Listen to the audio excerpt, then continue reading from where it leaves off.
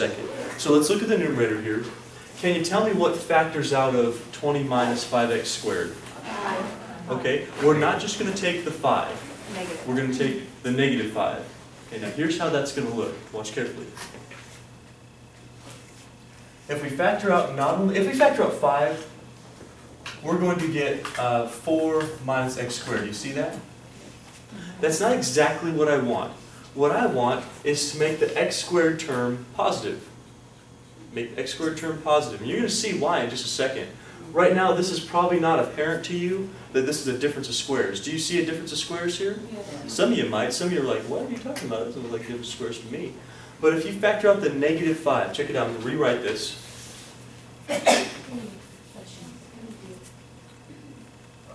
That's you.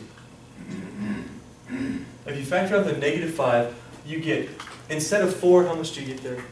Negative 12. Good. Remember, we're dividing, and you're going to get plus x squared. You factored the negative out of it and changed both signs inside.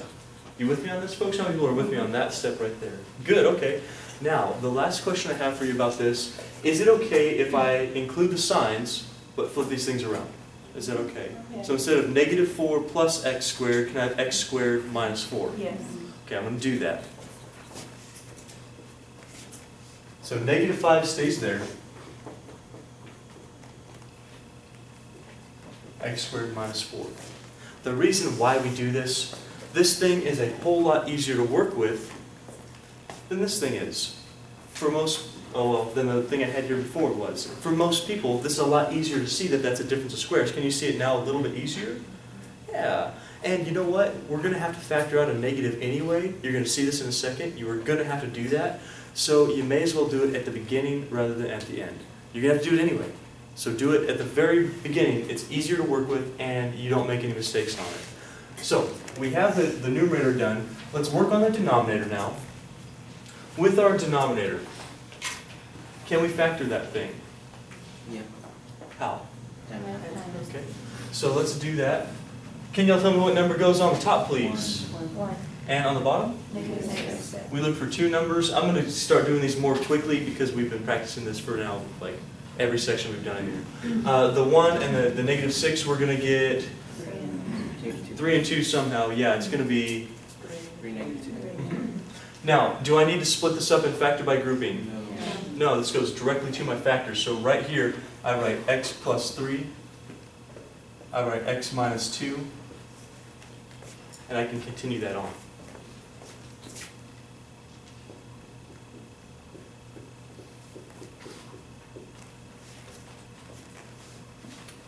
Now we did say factor completely. What we've done so far, we factored out the negative out of the numerator, the negative 5. We factored the denominator completely. You can't do anything more with this. But there is something more I can do with that, the x squared minus 4. Do you remember how to factor that thing? How many people do remember how to factor that thing? I hope that you do. That's the difference of squares, and you're going to start seeing this quicker and quicker as we go through this.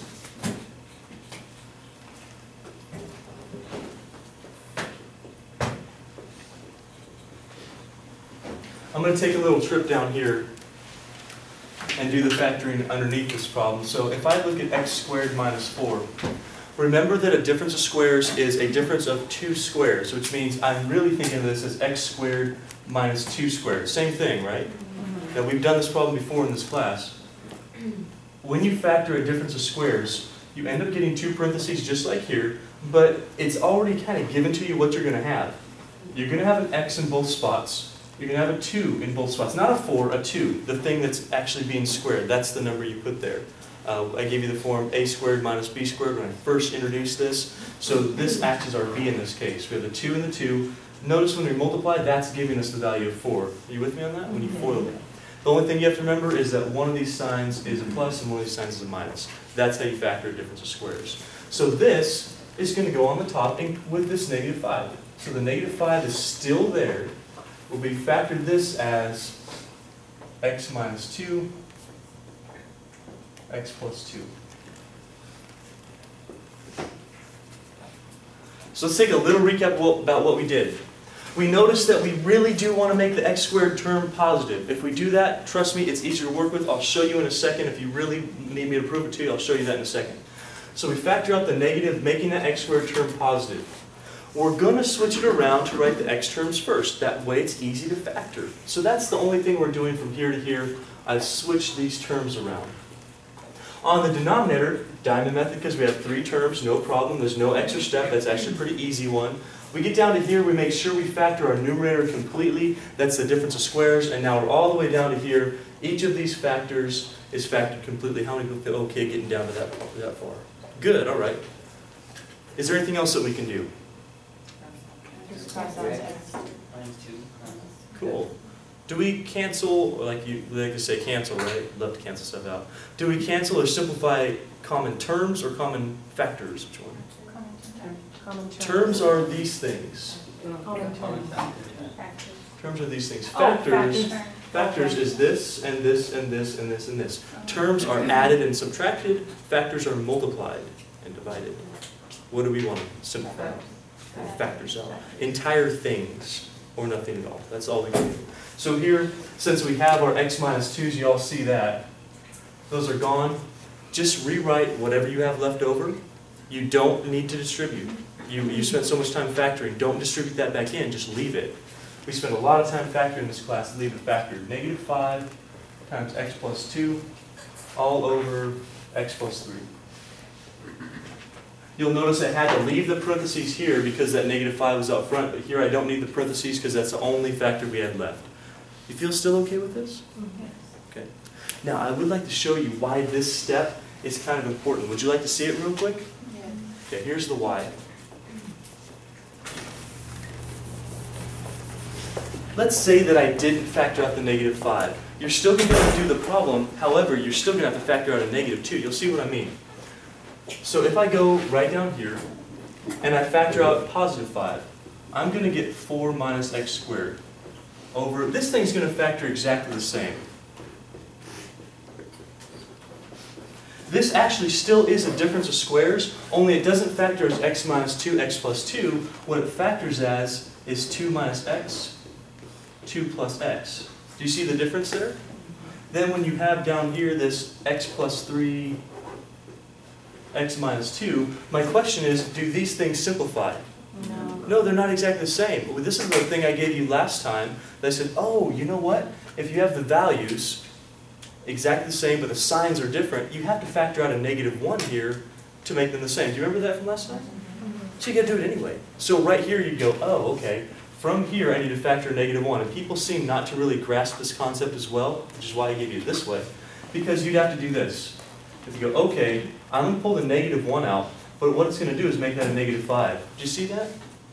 This one is going to become x minus 2, and then 2 plus x. And a lot of people ask me, well, how do you get from here to here? What are you even doing? And the thing I'm doing is I'm factoring out a negative 1. It's changing both of these signs. I'm reordering it. The negative 1's going out front.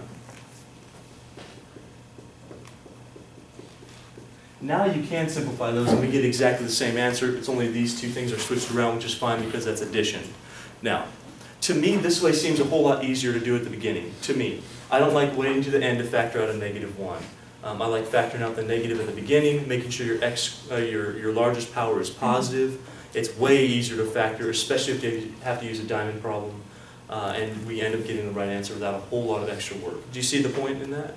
So that statement I made last part of class, factor so you get the term with the largest exponent positive. It's kind of a nice easy deal for us. Okay, let's go ahead and move on. What I'd like to do, I would like to give you a couple examples on your own. Are you ready for a couple examples on your own? One's going to kind of refresh your memory about what we did yesterday, and one's going to be similar to this one.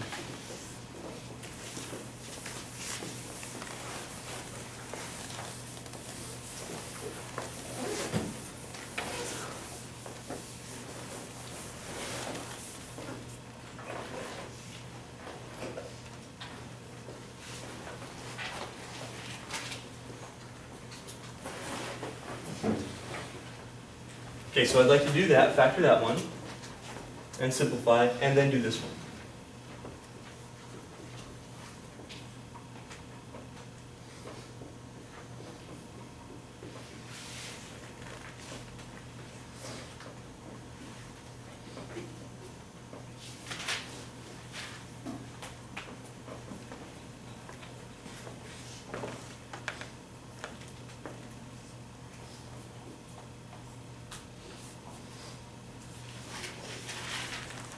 And if you want to be brave after that, if you finish these things early, there's another one we're going to do together right now. I'm actually going to go through and show you how to factor a sum of cubes in the problem.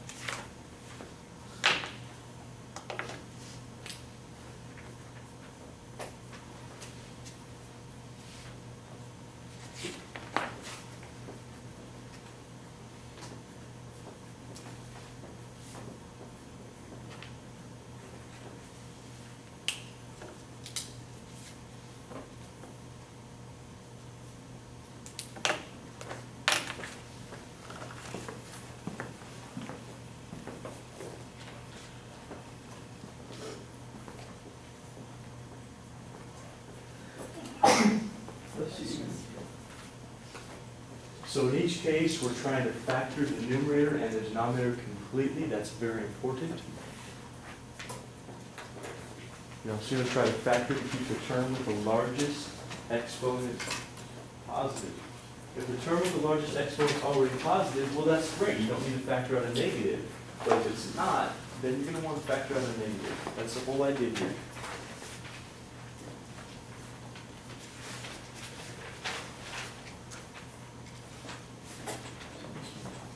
So when it's fairly still. It's fairly still.